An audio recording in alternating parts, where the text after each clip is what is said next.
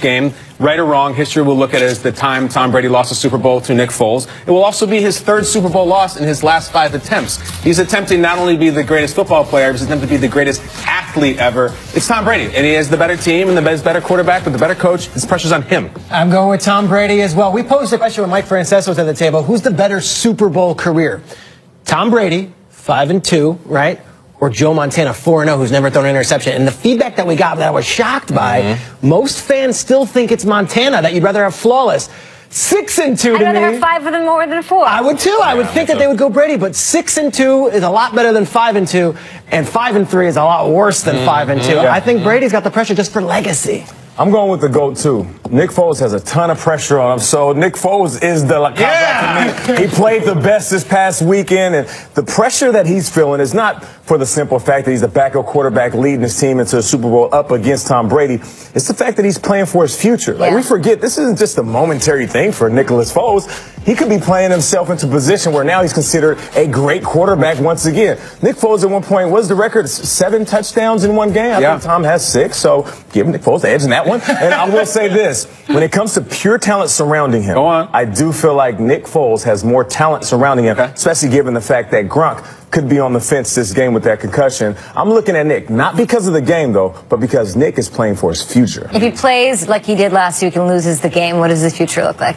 It looks very bright with a lot of money. Really? Even if they lose? Yeah, if he plays great and they lose, you play great against the GOAT, for sure. I hope he has a future if you call him Nicholas. I love that. You got to make that a thing. Did you guys not hear him say Foles is La Cabra? I did, yeah. He wasn't the GOAT last weekend. He wasn't the GOAT last weekend. Next up, yesterday, Nate called this Super Bowl dynasty versus dogs. So in this matchup, what is the most interesting storyline heading into Minneapolis? Nate?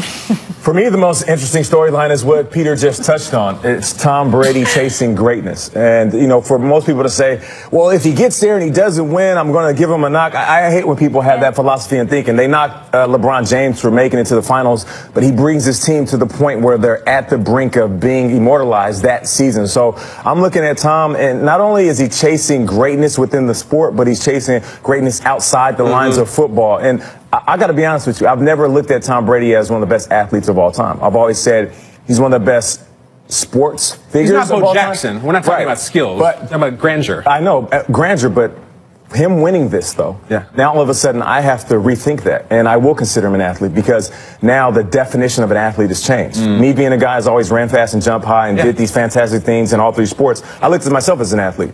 But he's redefining that. And so if he goes out there and rings wins to 6 rings? I don't get it. What's the danger here? Because he's already passed up a great, we thought the GOAT was in the quarterback position, which is Joe Montana. Now you're chasing a great, which is who I think is the best athlete ever, Michael Jordan. Ali. Ali. Now I'm looking at him as the best athlete. Yeah, he might not run a 4.4. He's not going to jump a 45-inch vertical. But because of what he does and never been a threat to run, he could go down as the best athlete of all time. My storyline is on the other side. It's the Eagles. And Kay, you kind of touched on the turnaround that they've had as far as the roster. But I look at specifically that front office. And about 4 years ago, Chip Kelly was hired. Chip Kelly came in. He was this innovative mind from the University of Oregon. And he looked at Howie Roseman, the GM, and said, no. I'm going to pick the players. You go deal with the business side of things. Pushed Howie to the side. Howie stayed there in Philadelphia. Eventually, Chip burns out with the players. He's fired.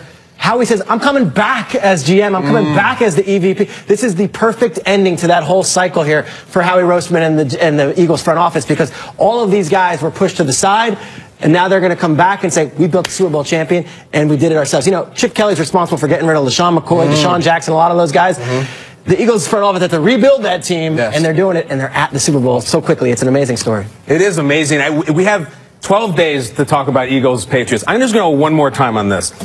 Imagine you're the Vikings, all right? Imagine you're the Vikings, and you buy a huge, expensive house. You design the whole thing as perfect, and you're going to have this massive house party, and you got the music and the food, and everybody's coming, and you're so excited. Little Smokies. Everything. And you cannot imagine everything you could ever want. Greatest house party ever. And then 2 weeks before the party, your wife leaves you, your kids leave you, your rival who lives down the street takes them from you and is then having the party in your house. They're sleeping in your bed. They're not sleeping in your bed. They're with your kids. They're with everything. And you got to sit there and just watch, knock, and be like, no, you can't come in. The Vikings storyline is crazy. I feel like you enjoy this a little bit. I don't know how you get that idea. Ricky Bobby, isn't that what happened to Ricky Bobby? Yes, the excellence up there. The old Ricky Bobby. Always, sure. Amazing. I feel for those people. people. The popular storyline is the David versus Goliath thing, but back to the Brady, and you brought this up on Whiteboard Wednesday with motivation. Like, what's actually motivating? Is it tying the Steelers with 6? Is it maybe winning this year, and then is he going to come back next year because he wants to do 3 in a row, and he thinks he'll be the only quarterback to ever do that? You know, it's that. I think he's just trying to get a nice cushion because Garoppolo's going to win 7.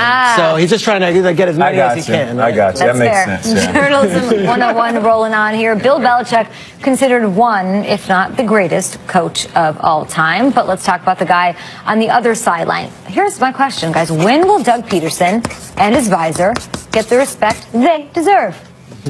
January 23rd, 2018, today, can you get it now? Yeah. I think there's an interesting thing where you look at Frank Reich, okay? Doug Peterson, forgettable career outside of Philly as a quarterback. Frank Reich, legend, college, pro, did these amazing things. So it's almost like you look at the coordinator, like he's cooler, he's sexier, he's more famous, and all Doug Peterson does is go on and win 15 games and lose the MVP quarterback in the middle of the season and then win 2 playoff games. He should get it now. What time is it? Wherever you are, whatever time zone you're in, now. January 23rd, go. McVay won the Pro Football Writers Association's Coach of the Year, and we heard Mike Zimmer getting a lot of love, and we heard, obviously, Doug Marrone.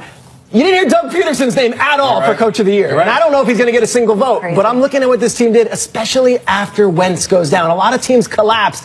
I have to go with Kyle on this. We got to give the guy some respect. And that whole underdog embodying the thing, I don't know if he was a film editor or what, but Doug Peterson put together some good footage to get those players to buy in on this underdog thing and believe that the media completely canceled them out. Do you think there's a sentiment, like, so Roseman wins executive year, a sentiment that he gave you all the groceries, he gave you every toy you could possibly need. Anybody could coach this team. This games were won in the front office, because I think that's BS. Even if you got the right groceries, you still got to go cook the food. I mean, you talk about Wentz. Even before that, it was Hicks, Sproles, Peters.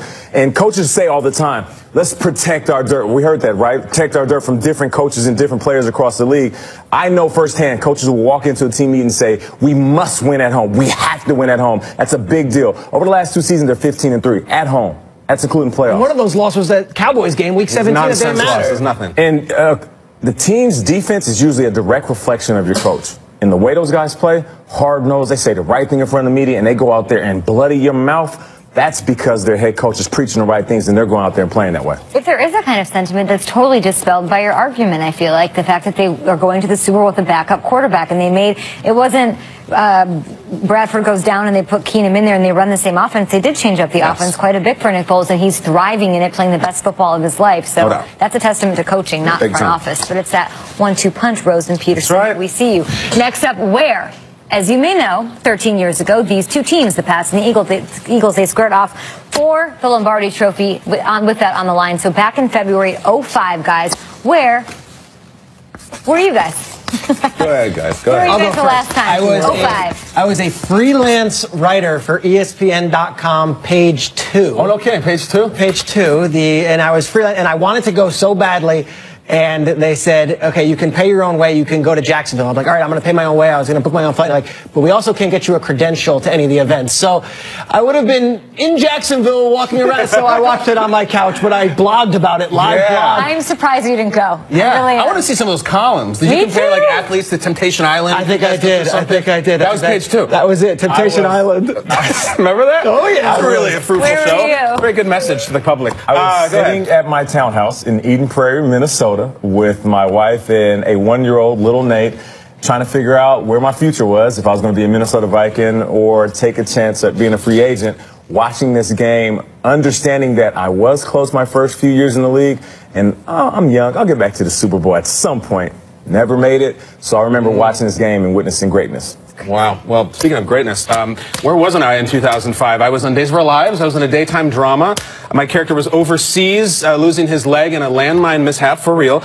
In my real life, I was the grand marshal of the parade in a town called Rhine, Georgia. You can look it up. I think they gave me $600 and I'm like, I'm in. I'll go. And then you go and you go to the Cracker Barrel and you do all that stuff. Yes, Rhine, Georgia. Not Atlanta. What is the responsibility to the grand marshal of the Rhine, Georgia town parade? Well, you got to sit in a convertible Corvette. They probably had like a LeBaron or something like that. And you just wave, and then you put the flowers on, and then you intermix with the locals, and they get their money's worth. You know what I mean? They get their money's worth, all right. Yeah. They get in there. We love you, Ryan, Georgia. It's the why to wrap up Journalism 101. The Patriots have a history of success in the postseason. We all know that, and a fistful of rings, of course, to prove it. So, why, Peter, Nate, and Kyle, why should I believe that Super Bowl 52 will not end with a 6th title for Brady and Belichick?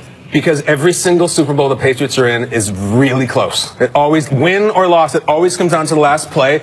And I keep going back to this. The Eagles have an incredible defense. I think they have the best O-line and D-line in all of football. And they're going to hit Brady. And if you hit Brady, you can win. They have a shot. Because the way that the Giants beat the Patriots at 2 Super Bowls was as a defensive line that got after Tom Brady, whether it was O.C. and Tuck or it was Jay Alford or whoever else, Michael Strahan, and this defensive line of Chris Long, Fletcher Cox, Timmy Jernigan, Vinnie Curry, they come in waves, and that's how you beat the Patriots. I think this team can do it. So it's going to be that, and you're not Eli, Foles, and none of that matters. It's the defensive line. I think it does. And Blake Bortles was up 10 points in the 4th quarter a week ago. You know, it can be done. Yeah. Foles was great. Last week, Foles played as well as Eli ever did in any playoff game he ever played. Love hearing that. And that's why I feel like you can't count out the Eagles, because Foles played a damn near perfect game. And if Foles was looking in the mirror, he's saying to himself, if I play better in the Super Bowl than I played this past weekend, and my defense shows up like they did, I'll be a Super Bowl champ. Extra credit question. Yeah. If you, do you feel right now as confident